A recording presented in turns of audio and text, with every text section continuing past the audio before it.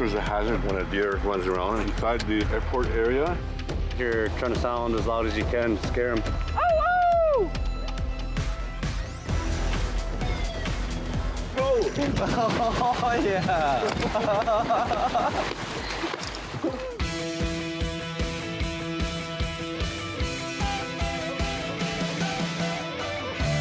Please be advised, we're dispatching initial attack crew.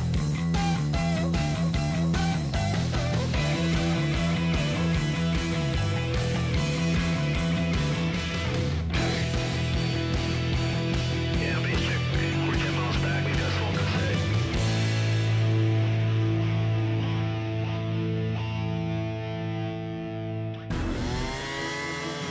Last week on Playing with Fire, Harvey's crew boss, Ariel, was put to the test on the chainsaw. having that certificate gives me like another confidence boost. And in Cold Spring rain, Garrett was testing his crew's resolve. Just like that! Good job, team! Yeah. Yep.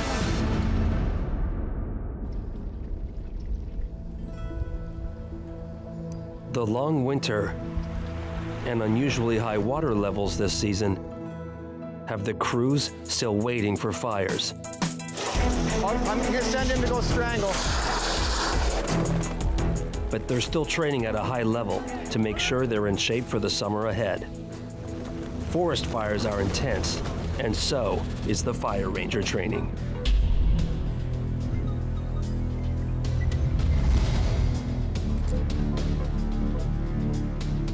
Today, Harvey Bunting has his crew working on pump setup. We're gonna have a time trial, and then we'll go rock, scissors, paper for whoever goes first. Rock, paper, scissors. Oh! Okay. Ready? Yep. Set, go. Ooh. I'm curious how long this is gonna take him. He's slowing down because he just ate.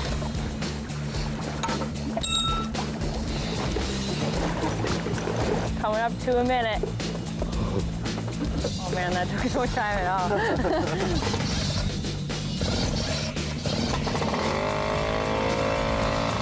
136. Nice. That's the time to beat. Are you ready? Yep. Go. Go, Jordan. Oh, he's prepping. He's prepping. 120. Come on, man, get it started. 130.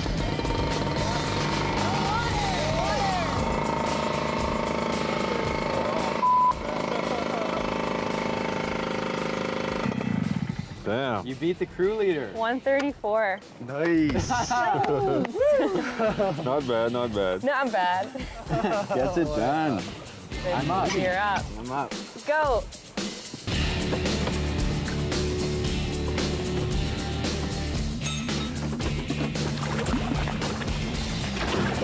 Oh, that was nice and smooth, eh? Oh. Gloves are too big. Oh, yes. Eating up that time. Let's go. Coming up to a minute.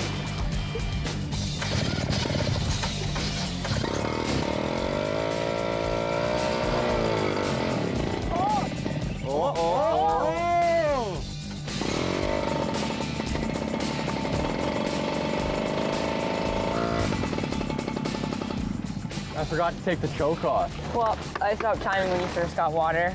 You got 134. 134. I know, what the That should heck? be like plus 5 seconds there. Yeah, Come on. Ready? you got this. Yeah, okay, I'm ready. Ready? Yeah. Go. You're gonna beat us. So it pays to go last, boys. No chirping. Oh no, you're stripping it. Shut up.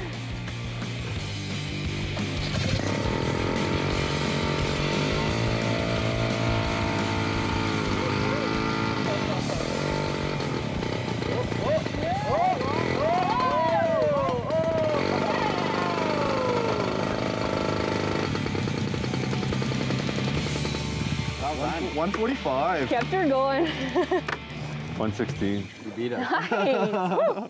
That's a little bit of girl power right there. Okay, guys, good job. Let's go. I'll grab the pump. I got this. All right, guys, I got the intake. Good practice, eh? Yeah, for sure. Fun, man. Learned a couple things.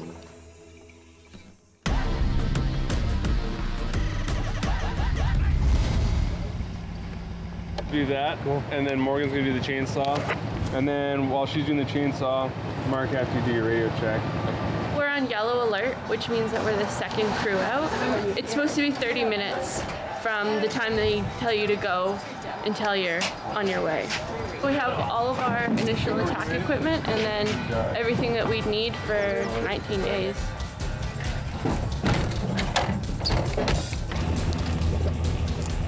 And they've also got to ensure the boat is in good operating condition.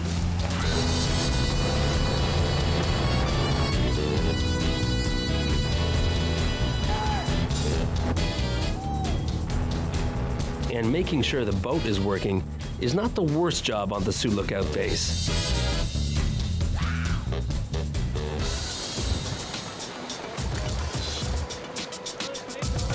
In Kenora, the crews are going over different situations that they may encounter this summer. This time, it's the possibility of using a porta tank. If the water gets too low, the intake, if you don't have it tied off, it could actually slip out. Just do a simple basic knot to keep it in place. If it's higher than your fire, gravity will feed it down properly. And they utilize that a lot. They use it a lot, BC, Alberta, because they have the height. It drains all by itself. There's nothing fancy about it. Yes. I guess the point to note is we do have a pinhole. If you do see it, mark it as best you can. Write it on your retrieval tag, so eventually it'll get fixed. We noticed that's why Brendan grabbed this one. It was marked that it had a hole. I'll get 20 bucks to whoever jumps into this thing. Straight up. 20 bucks. Come on. So, Mitch, you think you're gonna do it? You're gonna take the plunge? I'll plunge, yeah. You guys want me to plunge? Plunge it. Yeah. I'll plunge. Harvey's crew may have missed the group lecture, but they didn't miss an annual ritual of setting up a porta tank. The rookie dip. 1 for the money, 2 for the show, 3 to get ready, 4 to go. Oh, yeah.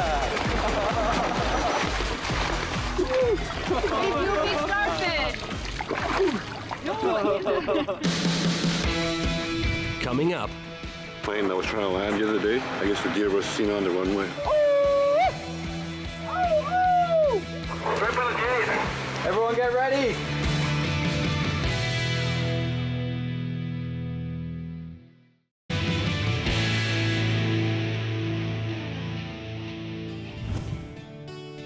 One of the biggest changes in Sioux Lookout this year is the building itself. It's a brand new base with a brand new boss, Jack Welch. It's a tremendous improvement over what was here previously. The old facility was inefficient. There was a number of scattered buildings throughout, and it was inefficient to operate like that. We've got a brand new base here in Sioux Lookout, and it's been a long time coming. Ever since I've been here, everyone's been talking about it, and finally it's been built. I much prefer this new building to the old building. Everything's much more streamlined this year, now that everything's contained. This building has brought everything together under one roof. We have a training room. We have our warehousing in here. We have our sector response officer room in here. We have meeting rooms in here, offices, and it allows us to be much more efficient in delivery of the fire program.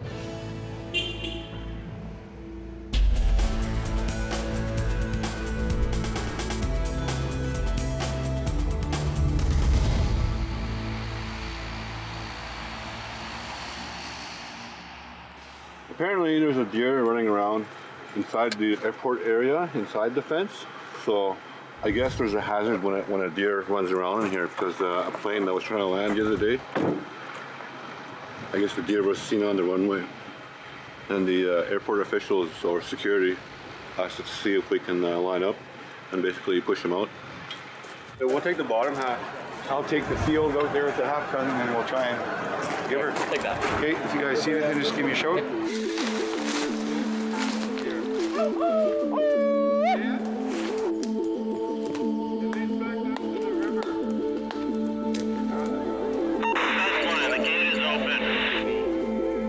Usually when we're doing this, driving deers and stuff like that, usually you're the one banging pans or something.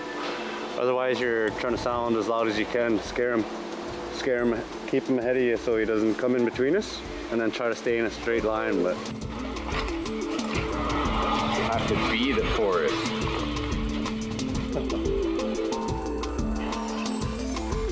Going down the back trail, I saw him run by. all right. Going towards the gravel pit. Hold your line, keep pushing towards it. Go right close to the fence. I'm on the fence. Going towards the gate near the gas truck. He might be coming out here. Right by the gate. Everyone get ready. Keep pushing. We've got him in this section of bush and we're cutting off his exits. We're in a pretty good line here. We're all barking. It's called dogging, so I guess that's where the term comes from. Right on. We got it. He's out. Mission accomplished. Thank you very much. Sweet. Now that the deer has left airport land, it can join up with all the millions of other deer that call Kenora, Ontario, home. One of the essential tools in fighting forest fires is the simple hose. Water! But it can get easily damaged on a fire. When hose fails, it can be very costly. In Pickle Lake, Mike Kaminawash and his crews are spending an afternoon cleaning and testing hose. So which one are you guys going to run it through? These ones? Yep. All right.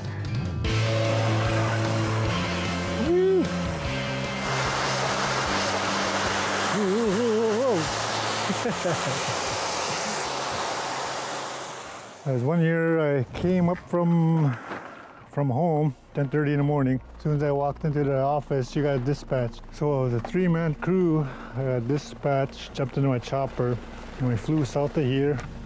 I landed right away, and my 3 guys, we managed to get it. We only spent 1 night on that fire, and that's the one I found a big bear trap on. It was still open, and the trigger system has been rusted off, and we just been walking beside our hose line, maybe just a foot or not even half a foot.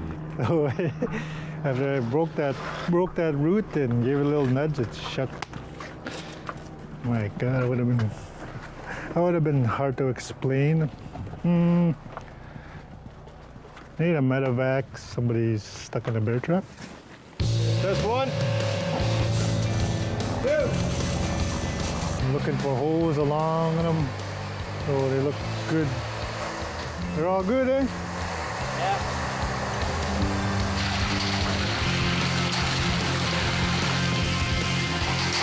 So green is good, showing that it passed the test for 3 minutes at 300 psi. These will get put aside for now, dried for packaging. Just coming up over a smoke here. Okay, does it look like it's going to give you any trouble? Yeah, I'm gonna have to pump it for sure. Just roll over to the helicopter and we'll keep going. Come on in. You're going to get all up close and personal. What's up, bud? Not too much, man. Having fun here? Oh yeah, so much fun. Oh, got any good cuddles in? You like that? Fun, eh? Yeah, lots of fun. Yeah, base check. We're 10 miles back. We've got smoke in sight.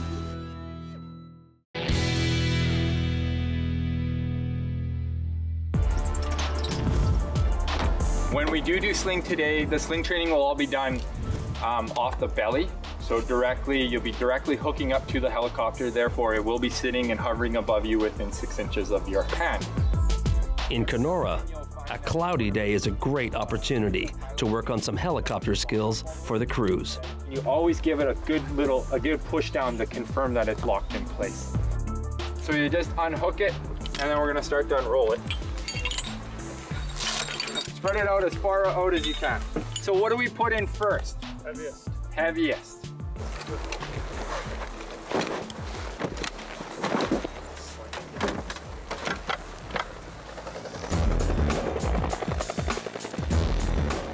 So where's my signal person? Behind me. Now as he's coming in, my partner, the guys behind me, are gonna be signaling to be hooked up. Once he's hovering, that hook, when it comes on, it's gonna come on and it's gonna sit there. You're gonna do this, and he'll release it and it'll lock into place. At no point should you ever go underneath the skid. At least if you're coming straight out, you're under the belly of the machine and the skid gear will be able to make contact with the ground. You like that? Fun, eh? Yeah, lots of fun.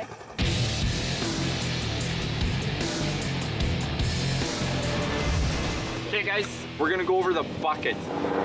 So you gotta be really, really careful as you take it out and to string it out properly. There is a front and a back to the mechanical component of it. This is the front, this is the back. Sounds very basic, but think of it this way. We're on the ideal site. Just moving this thing is a pain. The easier and the more meticulous you can be about doing this thing, right? Each and every time, the easier it gets, the less likelihood that something goes wrong. First bucket of water that he grabs, everything pops loose. Life is golden. That's what we're hoping for.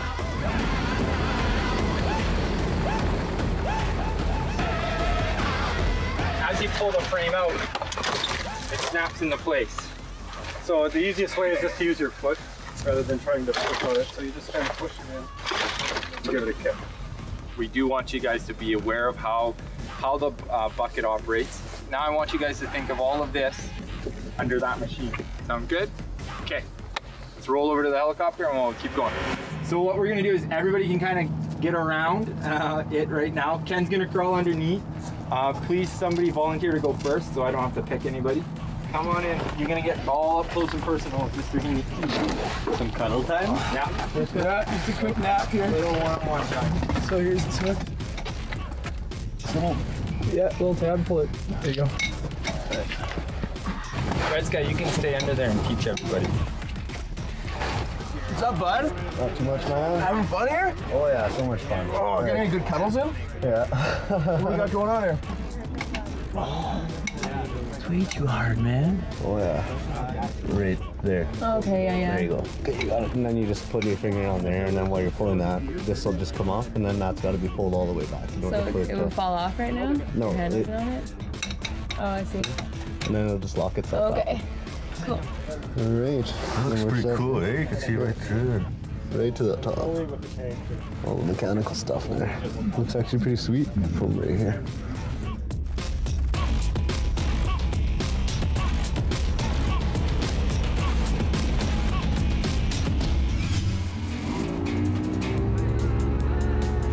We just got a call in that there was a CO just up the lake and his motor broke down, so we had to get in our fire boat and go give him a tow back. Thank you, sir. It just died on you, I guess? I turned it off here, yeah, and just tick, tick, tick, tick, tick. Huh, okay, that was happening to Tried ours. boosting it. Yeah, no luck, eh? I believe he felt a little embarrassed, but I mean, that's no big deal. Just the other day, we ran out of gas and we had to come back on our kicker, so it could have just as easily been him picking us up, and we help each other out, so it's no big deal. Morgan, can you update this row with the radio there? Just let them know that we got the boat and we got Trevor on our way back.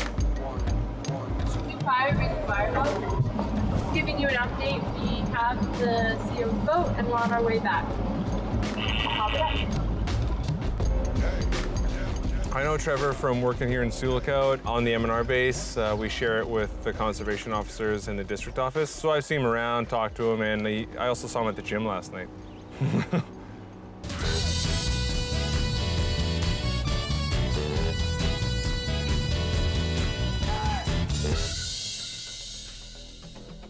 Just coming up over a smoke here. Okay, does it look like it's going to give you any trouble?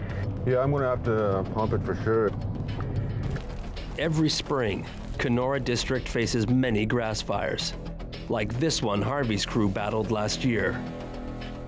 This year, the district is trying something new.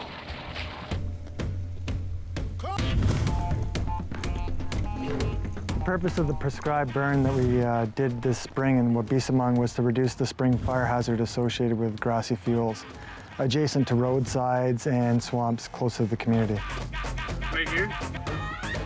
We used mainly the drip torch for the ignition this year, and crews got a really good chance. They really built up their experience levels, which is kind of another side note to the success of the project. And then just strip straight to you? Our main concern would be for the fire to take off into the forest adjacent to the grassy fields. What's the fire telling you right now? This way. We're pretty careful to make sure that we're only burning small chunks at a time, manageable chunks to burn, and making sure the project was a success. We have suppression crews on standby as well. We have an engine there, one of our fire trucks on standby. We also, at the base here, we have our crews on red alert. I think the burn was well received within the community. We've heard lots of good feedback. The prescribed burn is a great tool for reducing spring fires. But summer is approaching, and Harvey and his crew know they'll need to be ready for when the flames get into the trees.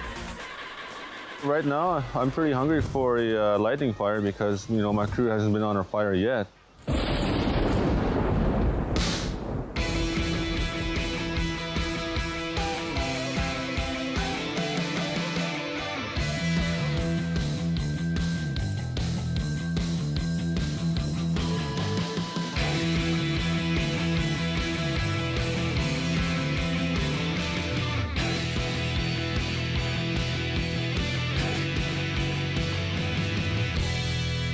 Yeah, base check.